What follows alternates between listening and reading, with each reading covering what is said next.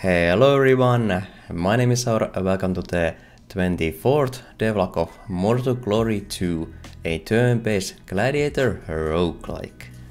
In this devlog, the first thing I started with was adding some new neutral enemies to the game. I still need to adjust all the stats and skills of the neutral units, but hey, at least there's more variety now.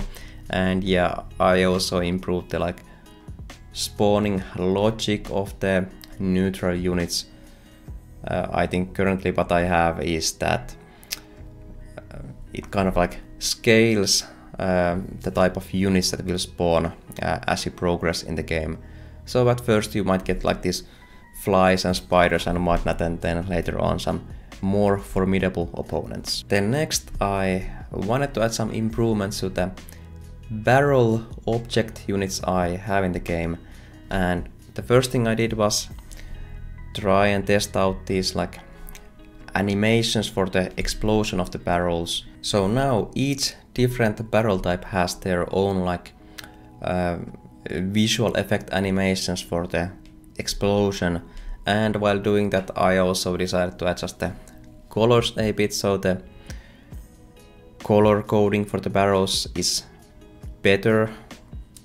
I'm actually replacing the color instead of just recoloring the whole sprite, so it looks a bit better, I think. I always love adjusting the barrels I have in the game because then I get to test them out, and it's always fun to have these chain reactions in the battle, barrels exploding and then making other barrels explode, and then it goes on and on and on, and yeah, it's always fun because at least it looks very seamless how it works, and yeah, I haven't noticed any major bugs there, so yeah, fun stuff. And inspired by the barrels, I decided to add some barrel specific skills to the game.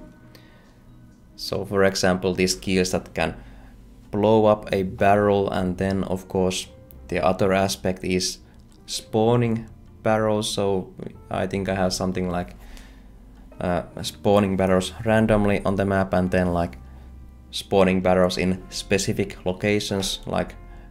One funny one is that you can spawn barrels around a unit, so they will surround the unit, and I'm not quite sure if that's too powerful for the actual game, but at least it's fun to play around with. While adding the barrel skills, I figured maybe this is also a good point to add some other skills into the game. I'm not going to showcase all of the skills because I had quite a few, maybe 50 or so, I don't know, something like that. And at the same time I also added these relic items, so these special effect items, if that makes any sense. And then I also added these perks, which are kind of similar to relics, but the perks are something that the units have unique to them. So yeah, basically I added a lot of content to the game. There's still a lot of stuff to add, but yeah, I'm making steps to fill out the game with some variety. Maybe one skill I could showcase is this mass tentacle thing. Oh well, I think they are called vines actually in the game, but tentacles is also very fitting, I would say. So yeah, basically what it does is it shoots tentacles or vines around you and then pulls all the units close to you that get touched by the tentacle vines. So yeah, that was a fun skill to add, and seems like a very fun skill to play around with. So I'm hoping to add more stuff like that into the game. And hey, that's actually everything I have for this devlog. So as per usual, I would love to hear what you think about the things I added, and if you have any feedback, ideas, suggestions, stuff like that, let me know in the comments.